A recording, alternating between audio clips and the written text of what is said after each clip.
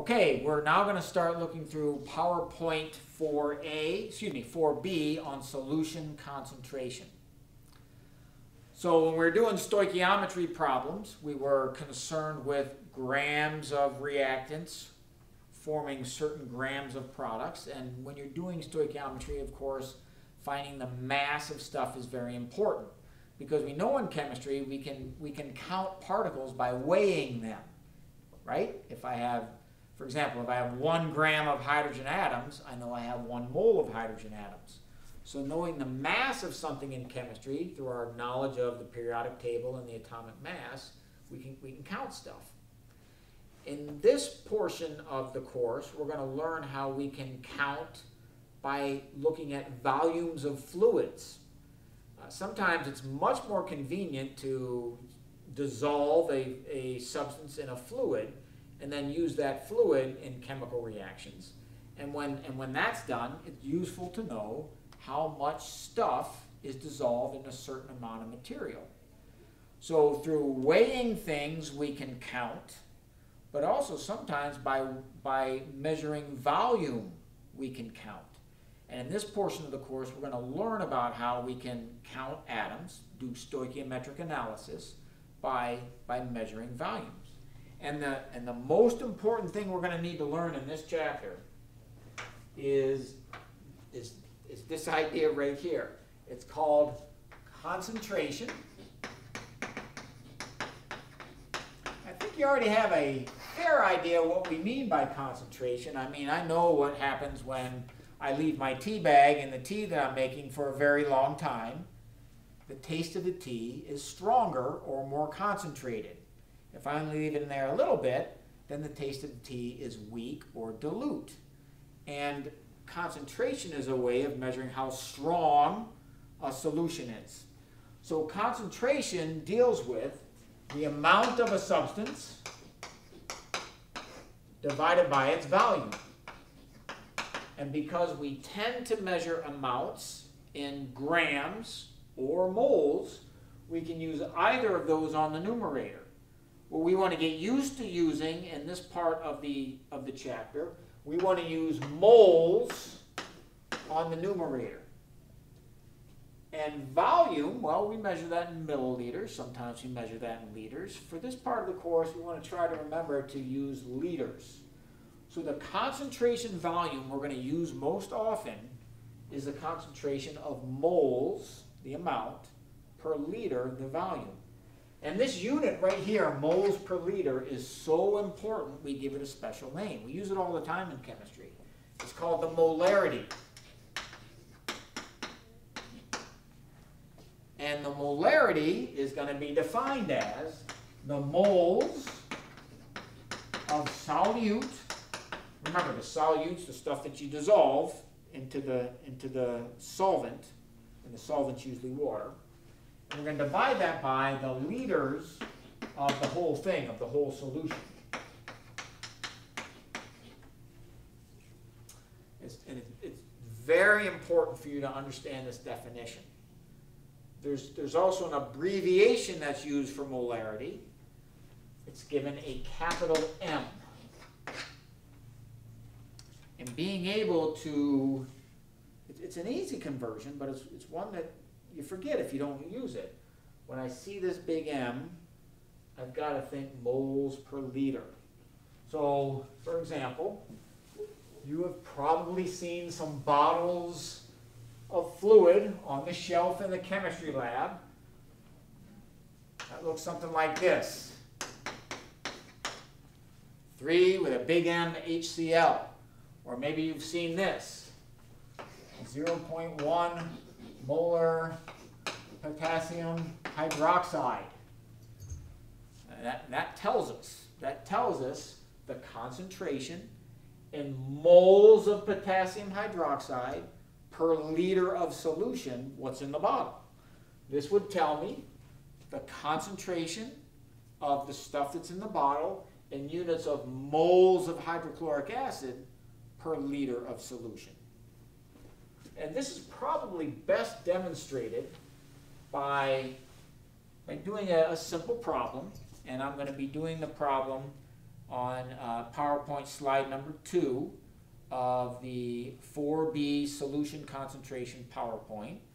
It says 58.4 grams of sodium chloride, that's just salt, are dissolved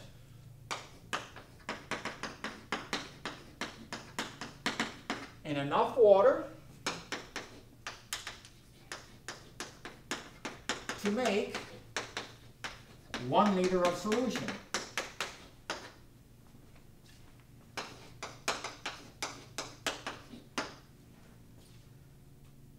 What's the concentration of sodium chloride?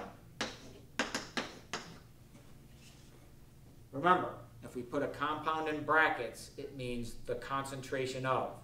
So this little sentence here is saying the concentration of sodium chloride is what? Let's find that out.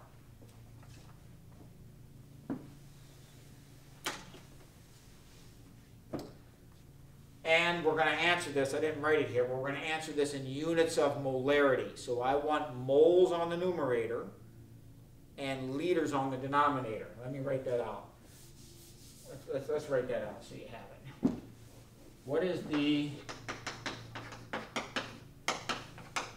concentration of sodium chloride in units of molarity?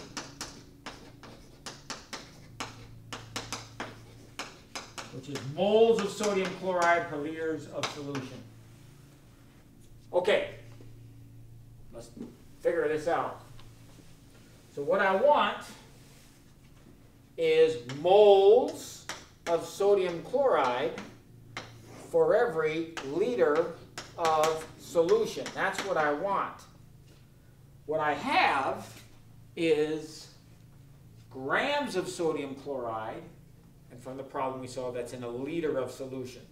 So I'm going to put my amount on the numerator, 58.4 grams of sodium chloride, and on the denominator I'm going to put the amount of fluid they gave us.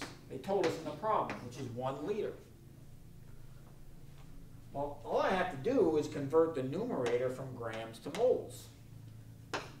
And I made this easy on myself because the molar mass of sodium chloride is 58.4 grams in a mole. So I know there's 58.4 grams of sodium chloride and 1 mole of sodium chloride.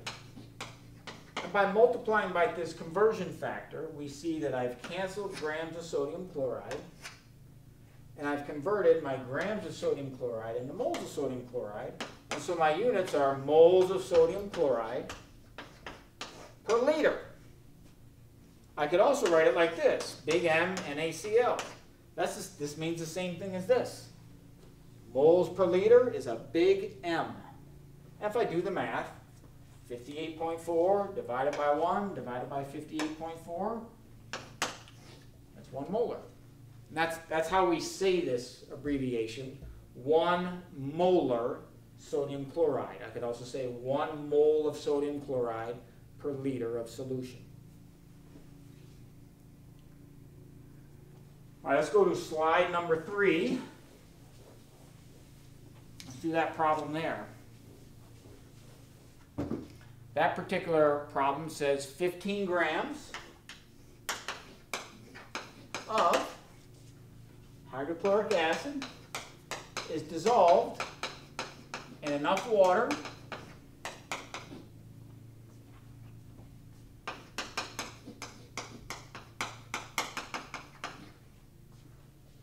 to give 1 liter of solution. What's the concentration of hydrochloric acid in units of molarity? This is going to be very similar. So I'm going to write 15 grams. This is the amount of HCl per liter of solution. When we're doing concentrations, we always put amount over volume. That's how I've started this. Now I want the concentration in units of molarity, so instead of grams per liter, I want moles per liter. So if you look up the appropriate values on the periodic table for the molar masses of hydrogen and chlorine, you're going to find that there are 36.5 grams of hydrochloric acid in 1 mole of hydrochloric acid. So by doing this step here, by multiplication by this step, I'm able to convert grams of hydrochloric acid to moles of hydrochloric acid. And now I'm done, because if you look at the units that survive, I have moles per liter, which is molarity, capital M, molar HCl. And all I got to do is the numbers. 15 divided by 36.5.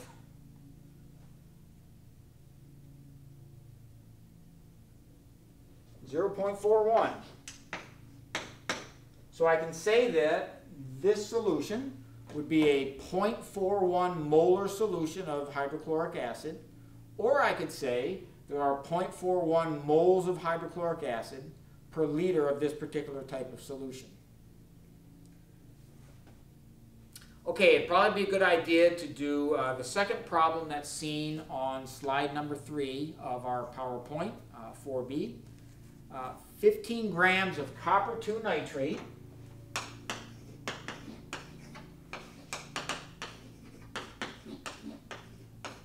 are dissolved in enough water to make 100 mils of solution. And what we want to find out is the concentration of copper 2 in the resulting solution. And we want to also find the concentration of the nitrate ion in the resulting solution in the units of molarity, or moles per liter. You'll notice I've done something here for you that you should recognize that I did seamlessly, but you should pay attention to make sure you understand. In the problem, it gives you the words copper 2 nitrate. You should recognize that you should be able to go from this name that's given to you in the problem to the formula. And in order to do that, there's some things you need to know. We'll review it really quickly. I needed to know copper 2. I know that, right? The 2 is telling me what the charge is on the copper ion. I also have my polyatomic ions memorized. So when I see nitrate, I know that's an NO3 minus. But I didn't just leave it like this, because I know that the negative charges and the positive charges have to balance out. So I'm going to need 2 nitrates with a -1 charge to balance the positive 2 charge that's on the copper. So I'm going to need 2 of these, and you'll notice that's what I wrote here. And you're going to get problems like that where you're going to have to rely on information that we've learned from past times in the course. Okay. The first thing that I'm going to do is I'm going to find the molarity of copper 2 nitrate, the whole compound. So I'm going to find this first, the concentration of copper 2 nitrate in units of molarity. So I have 15 grams of copper 2 nitrate, and that's going to be in 0.1 liters. I hope you see that 100 mils is 0.1 liters. And notice I've started the problem. I want to end up with a concentration, so I've written my information as amount per liter, amount per volume. Well, it looks like I don't have molar units here, and that's what we want this in, units of molarity. So instead of grams per liter, I want moles per liter. So I have to convert the numerator in grams to moles. So I need the molar mass of this. And if I look up the molar masses of all of the appropriate substances, let's see, I've got copper, which is 63.5. I have 2 nitrogens. That's going to be 2 times 14. That's 28. And then I'm going to have, I hope you recognize, 6 oxygens. 2 times 3 is 6. So for oxygen, 6 times 16, that's 96. So let's see, what's the molar mass of copper 2 nitrate? 63.5 plus 28 plus 96. That's 187.5 grams for every mole if we're dealing with copper 2 nitrate. So let's convert grams of copper 2 nitrate, that's 187.5, right, into moles of copper 2 nitrate.